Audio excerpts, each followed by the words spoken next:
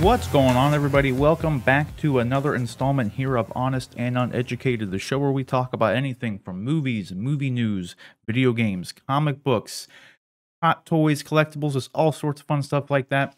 We got a number of things to kind of get into here today. It's kind of a light week of news, and I think everything was kind of trumped by, Zack Snyder's Justice League and then Falcon and Winter Soldier. That's pretty much going to be the two main things we talk about, but there was some other interesting things in here, like a poster and release date for Loki. More Game of Thrones spin-off shows have been announced, so we're going to break down some of that stuff. Joining me today to go over all that is none other than John Knight himself. How you doing today, John? Good, man. I'm glad to be back. I'm doing real good, man. Like we'll get into it, but I wasn't sure how I'd feel after, some of the releases that came out these past couple days, and let's just say they turned out very well for me. I was very pleased. Yeah, I mean, that was kind of the thing, right? Like we all knew Snyder Cut was coming. It's been a big deal. It's been hyped up, probably overhyped. And yeah, it was definitely worrisome. And then Falcon Winter Soldier, for most people, even me included, was always, for the longest time, until that Loki trailer, which I've said a number of times now, was my most anticipated series, and it has to follow up WandaVision and all this stuff. But they both turned out good. Yeah. So it was definitely it's like an embarrassment of riches for people like us right now. Like Snyder Cut, then Falcon, and then in like a week we have Godzilla, and then it's a couple weeks later we get Mortal Kombat. Yeah, and then maybe Black Widow shortly after that. Like it's just kind of, you tell 10-year-old me this, and like he wouldn't believe you. Yeah, I posted something somewhere. I said, with there was also, I mean, this is not something we get into normally on the show, but they also did a big update for the Marvel Avengers game.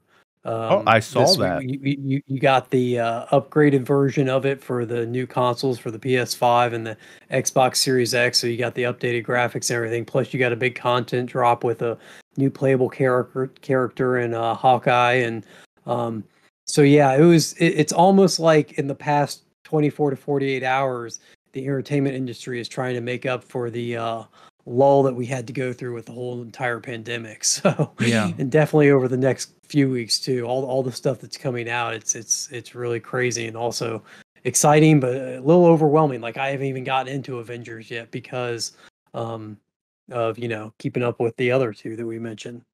Well, I thought you were going to say this because I just saw that they announced Black Panther for the Avengers game.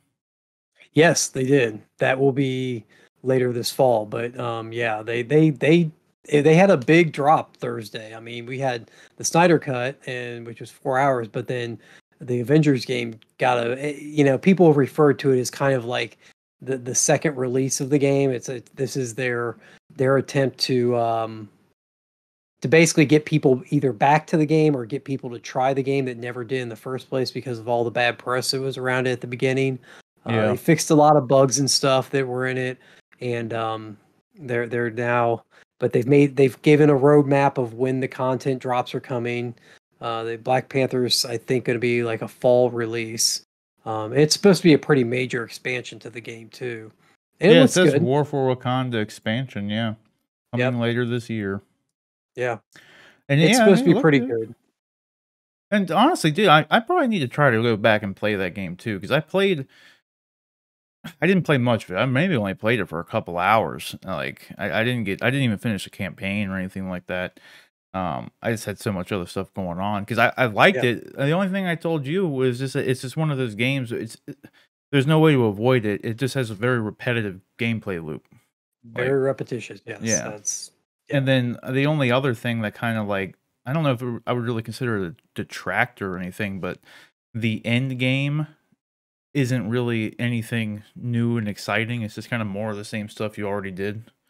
Like, so like, not that that's like a huge reason why I didn't continue playing it, because like I enjoyed playing it, and like you said, it's just fun to be playing as a character in that world, Sure. So it's like if you like the Marvel universe, then you'd probably like the game. Like, yeah, I think all the characters play really well. I mean, you do get a sense that you are those characters. They're all unique enough that, I mean, Cap has his shield. You chuck his shield around. You do cool like leaping kicks and flips and tossing people around. Iron Man is very much his armor. You're using lasers and rockets and stuff from out of his armor. Black Widow is has her pistols and a staff and electrified staff and her gauntlets that she uses, and Thor of course with his hammer. So they all play very unique. The Hulk is just a huge tank. Like he just sheer power over enemies.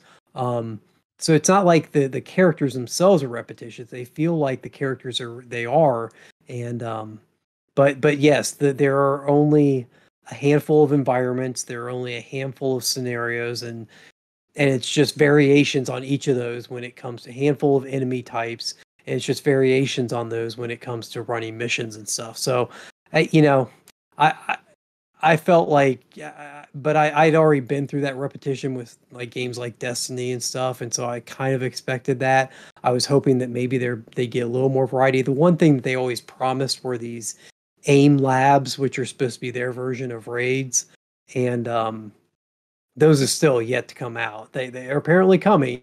They assure people that they are coming, but they're not quite there yet. The main problem I think that would have really helped the game is if they had loot that actually looked like something in game. As it is right now, when you get a loot piece, it doesn't change your character's appearance at all. There's no identifier that you actually have that piece of loot besides you knowing that, besides whatever benefits, bonuses it gives you, stat bonuses it gives you, whatever special abilities it gives you. There's no like when you got Galahorn in Destiny and you pulled it out, like everybody knew, oh, that's Galahorn. He's got Galahorn. That's awesome. It's doing this or that. I think in other we started World of Warcraft last night. I think I don't know for sure, but I'm pretty sure when you get loot and you're wearing it, people can see you and they know that, oh, you've got this, you did this content to get that. I'll tell you what, now that you say that, for one, I felt like Obi-Wan Kenobi in A New Hope when you said Galahorn. I was like, oh, that's a name I haven't heard in a long time.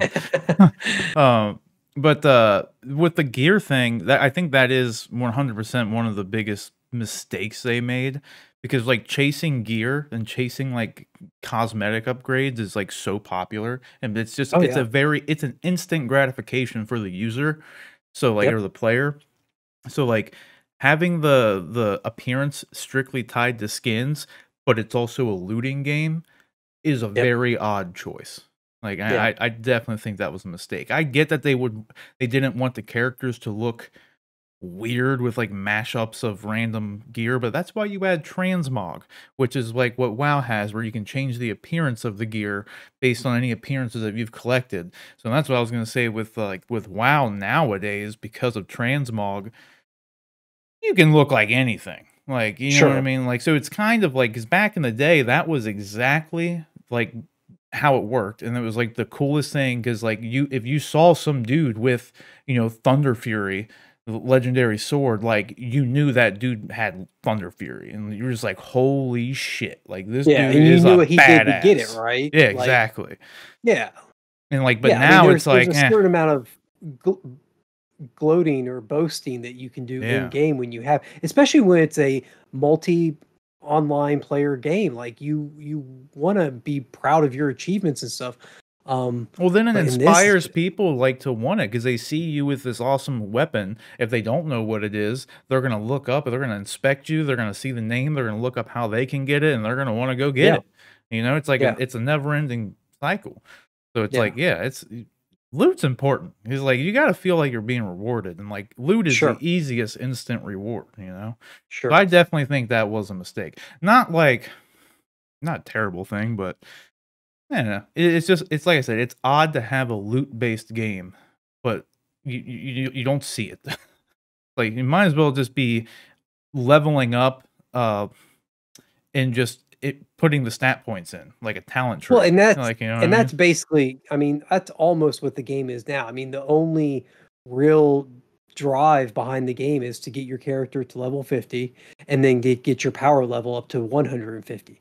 Once you achieve both of those, if you're no longer grinding for a specific loot because the loot really doesn't have much impact on the game. Now, I'm sure that there are people that are much deeper into the game than I am that will tell you, oh no, there's very, like, if you get the legendary loot that has this bonus or whatever, it does this and it does this awesome thing. It's like, well, that's great, but that's not real.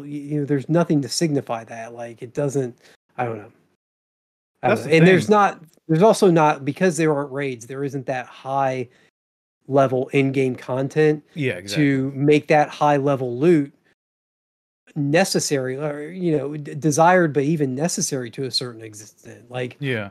you know, Like, what do you so need it for? Because it's like you should be doing stuff to get good enough gear to do the raids, and all that yeah, great gear should come from the raids, yeah, Like, and right now there's just not even an option. Sounds like neither of that's yeah, even there.